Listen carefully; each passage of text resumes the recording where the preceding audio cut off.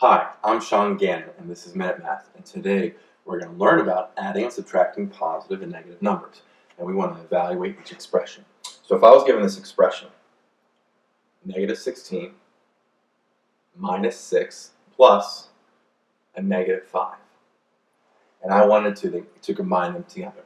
Well, I like to see everything all the same type sometimes. So if it's all addition or all subtraction. So we have negative 16 plus or minus 6 plus a negative 5. Well, I can make these all to be plus and negative here. So negative 16 minus 6 turns into plus a negative 6, right?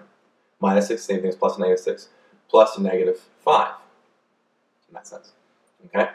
And now we'll put parentheses. It'll be too cluttered up. So we have negative 16 plus a negative 6. So we just have to combine these numbers together. Now, it really doesn't matter the order in which you combine them because they're all negative. 1, 2, 3, right? And we're adding them all together. So the commutative property states that we can rearrange it however we want. We can solve parts of them first. Well, remember, we're all moving to a more negative number. So what am I going to do here? Well, let's go left to right. Negative 16 plus a negative 6. That comes out to be, oh my goodness, negative 22. All right, negative 22 plus a negative 5, right?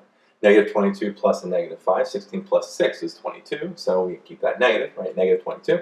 And negative 22 plus a negative 5, well, that comes out to be a more negative number, which is negative 27. And there's my final answer, okay? So let's recap. We have negative 16 minus 6 plus a negative 5.